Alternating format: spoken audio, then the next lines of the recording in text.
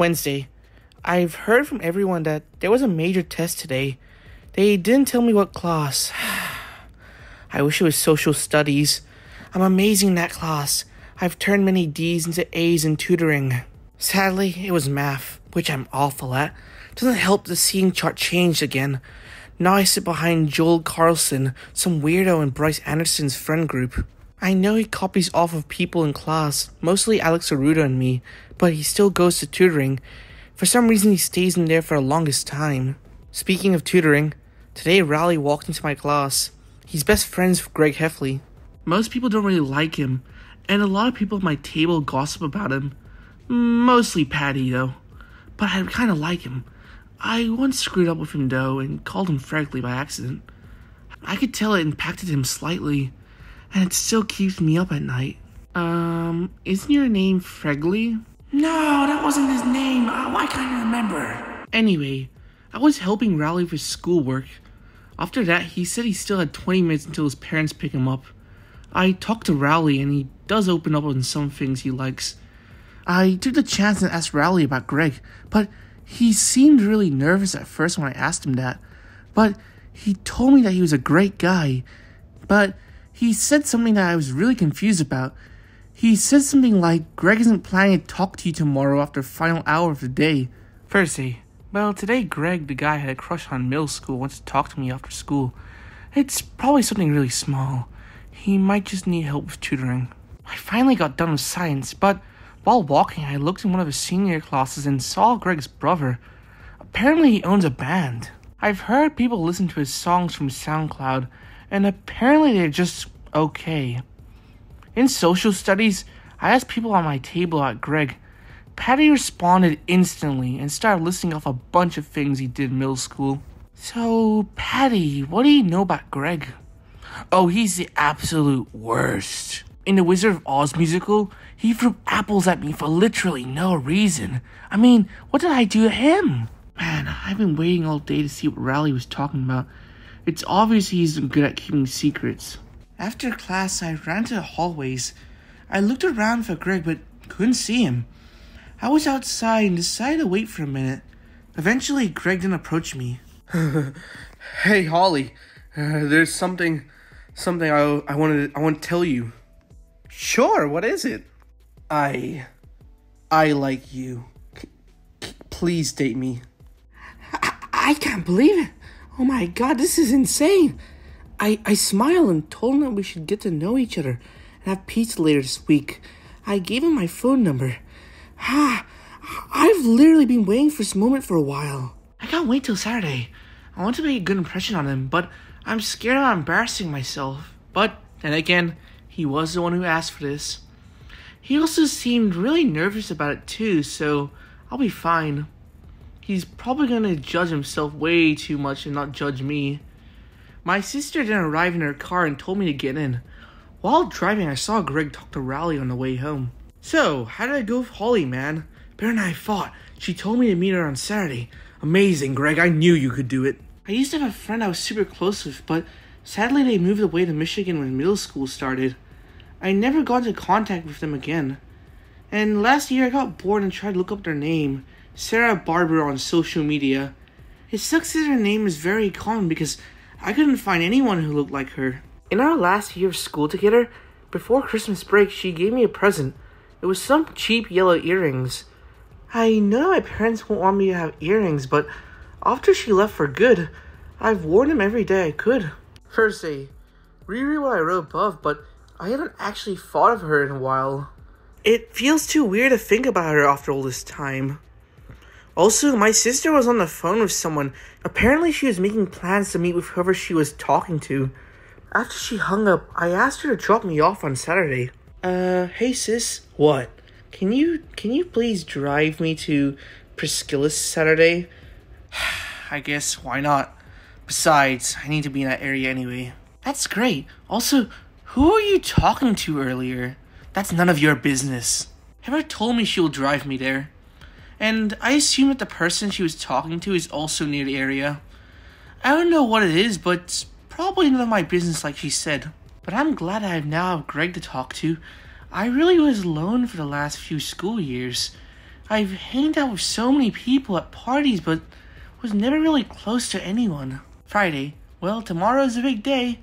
I took $20 out of my birthday money for the date tomorrow just in case he didn't bring anything. Also, Joel Carlson was at tutoring today. He was always weird around me, but he's just trying to be flirtatious. So, I decided to tell him to stop. Joel, listen, you're probably a nice guy, but come on, stop acting weird around me. Besides, I have a date tomorrow. Huh? You do? After I said that, he went quiet, then seemed pissed slightly and just left. Kinda weird, but what did he expect? It was probably a mistake to tell him that. He is a weird kid, but for some reason sits at the popular lunch tables. Hopefully he doesn't tell those tables that. If they found out it's Greg, it would be trouble for both of us. And hopefully Patty also doesn't find out. I did say sorry to him on the way out, and told him I could help him with his schoolwork and future tutoring, but he ignored me and just left. Man, I thought tutoring was my escape from all the chaos at home, while also showing off what I'm good at. I'm a bit of a show-off, but now I'm starting to rethink it. Also, I saw Fergley getting signed up for tutoring. I mentioned I once called Greg Fregley because he had glasses on, and I somehow couldn't tell the difference. I remember at one dance Greg was approaching me, but Fergley of course had to scare him. Rethinking back to middle school, Greg actually did show signs, but I just never picked him up though. At least I got tomorrow to fix everything. Saturday. Well, today's day at Prescales. Well, not Prescales anymore. Let me explain. When I woke up today, the TV was on the news. I wasn't focused on it. That was until I heard about the Prescales. In other local news, local restaurant Prescales being burnt down by Plainview resident Gary Heffley. Stay tuned for more information. What? After hearing that, I told Heather she should drop me off at Tony's. She said that she didn't want to drive over in that area of Plainview, so I then went upstairs and took $10 from my birthday money and gave it to her. She gave me a weird look, but told me she would drive me. She then got on a call with someone and left me alone for a while. Since I'm leaving to go to Tony's in a few hours, I spent the time watching true crime stuff on Netflix. But that wasn't until she told me we had to go now. Listen, I don't want to be late. We need to get going now. An hour early? Okay, sure, I guess. I quickly took some of my birthday money and ran outside to get in Heather's car. When we got there, she played some Justin Bieber song the entire car ride. Our mom messaged Heather wishing her good luck. I don't know what she meant by that though. The ride only took around 30 minutes. Heather said she had to get going and left around a minute after we arrived. I sat on one of the seats and waited for Greg to arrive. I was pacing outside Tony's, but I then saw Greg approach me, sweating, and then he greeted me. Hey, Holly. Good to see you. Hey, Greg. It's good to see you, too. After exchanging greetings, Greg followed me in line where I ordered 2 square cheese pizzas for both of us. I got a seat in the back corner, which was way more quiet than the front, which was full of families. We ate pizza, and we both agreed that square pizza was way better than normal circle one. He then went quiet and was probably thinking what to say next. Greg then asked me about my hobbies. I told him I loved history and reading, and I even admitted I was into the Slumber Party Pals series, even though it's for 7th graders. Hey, I like that series too. I've even read the entire series.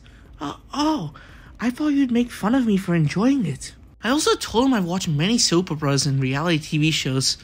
I told him I was watching one before my sister got her car and started driving me here. We talked about shows we liked, and Greg told me his brother owns a band. Eventually, I asked him what he liked, and he said video games, which is pretty common for boys. I've even heard him talking about it to Rowley once when I was eavesdropping on them talking. He then told me how he hangs out with his friend Rowley. I told him I wish I had a friend close to me like that. I've seen him in the halls with Rowley talking about a lot of things, and it kind of makes me jealous. To be honest, I always found it cute with you and Rowley. I wish I had someone like that again. What? But you were always hanging out with like 30 people at every event. I told Greg that while I did hang out with a group of people at parties, they were just a group. I didn't have anyone close to me like Rowley did with Greg. I only really talked to them at lunch tables or at parties that I didn't really want to go to. He then asked me about Bryce, who is gay. We were friends for a bit, even though he's kind of a jerk, and I was jealous of him because he probably had a crush on Greg. Speaking of crushes, I finally confessed to Greg that I had a crush on him in middle school. Greg, I kinda had a crush on you during middle school. I thought I blew when I called you Fregley. Same thing.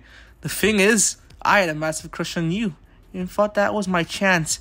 After you called me Fregley, It shook me to my core and scared me from talking to you, but now I know it's because I was wearing those stupid glasses. to be honest, that moment is one of those moments that keep me up at night. I told him I was really excited when he asked me out, as I thought I blew my chance with him. Also, I thought his confession was really cute. After I said that, he stayed quiet for some time. We then went outside and talked outside Tony's. We became silent for a bit, but I spoke up. I told him I'd love to do this again, and I had a great time. I then went for a risky move of leaning in, and we actually kissed. And I even hugged him. But then Heather messaged me saying she's pulling up soon. I then saw her car arriving on the other side of this area full of stores. I forgot what it's called. But I then heard rock music from the other side and saw a van. Probably Greg's brother. The music didn't actually seem that bad, to be honest. But when Heather and Greg's brother arrived, they both seemed surprised. What? What are you doing here? I was just picking up my brother. What? I'm picking up my sister here too. What are you guys talking about? Heather came out and grabbed my hand, but then she saw Greg's brother and was really shocked at seeing each other.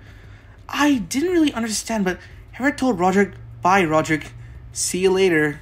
We drove home pretty fast, and Heather told me on the trip that she would explain further when we got home. And after saying that, she blasted Baby by Justin Bieber at maximum volume. I texted Patty, but she didn't respond. I saw Riley talking to her, and I hope he didn't tell Patty who I went on a date with. Patty's always had it out for Greg. She told me many things Greg has done, and I kind of forced myself to reply agreeing with her. After we got home, I collapsed on the couch. Then Heather asked me if I wanted to know what happened, and I said sure, why not? I thought it was going to be something big, but in reality, it really wasn't. Heather told me that she had been dating Rodrick in secret for a year. The reason it's a secret is because Rodrick doesn't want people to think he's a bad influence or ruin her reputation. But that doesn't matter anymore, Halls. We solved that issue today, and now you and his brother finally know. Sunday. Rereading this, darn. Yesterday was pretty eventful.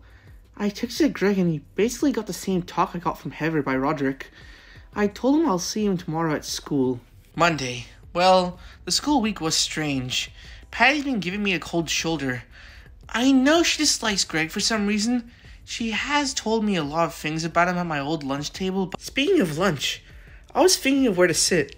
I know my old table probably believes everything Patty has said about Greg. So, during lunch, I sat at Greg's table, but then I remembered who also sat there. 5-second rule. Bacteria doesn't touch it yet. I'm clean. There was Albert Sandy, who was eating his yogurt. I remember in middle school that every time I would walk past his table, he would say the most sexual things about other students, even though I knew it definitely wasn't true. Guys, did you hear that Bryce was Holly during gym? It only took 7 minutes until the other people at the table started asking me questions. Greg just tried to say that I'm his new friend, but they weren't buying it. I didn't heard Albert Sandy whisper something about me and Greg. Greg then just left the table, and I did so as well and followed him.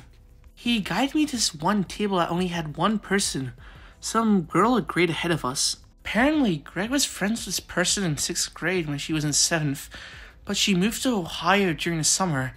She introduced herself as Angie Stidman. The seats are usually empty at this table for Angie, I guess because there has been a zebra cake roll on the ground there for at least 4 years.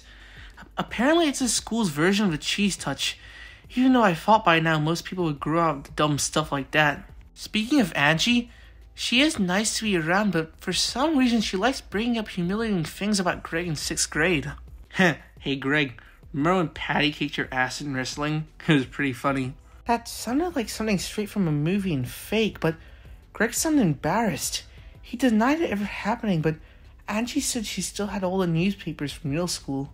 Greg seemed really embarrassed by this, but I told him that 6th grade was a century ago. That was when he was basically an elementary kid, but we're in high school now, so it doesn't matter. Tuesday. Not much really happened today. I helped Greg cheat the social studies test though. I did ramble saying that the early modern period was underrated, even though he didn't really understand what I was saying, or even cared about it.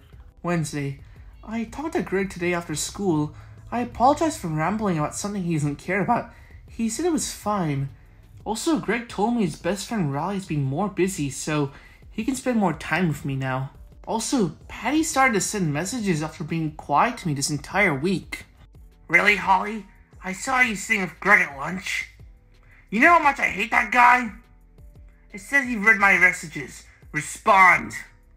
I was too much of a coward and didn't respond. I hope we can solve it soon. She has been friends with me since I moved here. When I told Greg I didn't have a friend close to me like he had with Rowley, I completely forgot about Patty. Hopefully it resolve itself soon, and maybe she'll get used to it. Friday. I completely forgot about something important last Monday. I've been trying to ignore it, but I decided I can't. Greg told me that Rowley's with Abigail of all people. Everyone dislikes her, from Patty, Bailey, even the strange ones like Fregley and Shirag out of all people. Bad news, Holly. Rowley got back together with his ex-girlfriend Abigail. Ooh, this is bad. She intentionally always caused drama. One time, she spent months learning Photoshop, bought out for birthday money to create an image of Bailey and Fregley kissing. Bailey's boyfriend of 2 years ended up breaking up with her after that. Plus, I overheard Fregley saying it sucks because Bailey's boyfriend jumped him. Now, Fregley might be weird, but he doesn't deserve to have a lifelong scar. There are like a handful of dumb incidents like this, all thanks to Abigail's manipulation. But at least I have Greg. Now, some people find him horrible, but so far, he's been nothing but nice to me. I hope we don't have some stupid drama that tears us apart. We've been together for only a week, but it felt a lot better than all the fake relationships I've been part of. This journal is running out of pages, so I'll buy another one in the future. So I guess this is the end. Hope you enjoyed that LLB. Here's a note from the author. The author actually being a long-time subscriber and actually was the one who recommended me to do a reading on the original Bachelor LLB. They made this fan LLB based on Holly's side of view, and I actually really enjoyed the reading, and it's one of the cool things I like, seeing two sides of a story. Anyway, since we're here, let's talk about a vote. Out of all of you guys, 65 of you voted. And here's results. At last place, Breaking Point, 15%. And the other two LLBs, The Joker and Bound by Blood, were close. Both were at 42%. But now, they won by one vote. One vote difference. And the winner between these two was The Joker. So, to whoever voted last, just know that you were the deciding factor between which got read first. The one who gave me the request was XKDV, currently above my head. And if you're watching this, just know, out of 65 people, your request got the most votes. Anyway, that's all for today. I hope you enjoy this reading, and I hope you have a good day. Bye.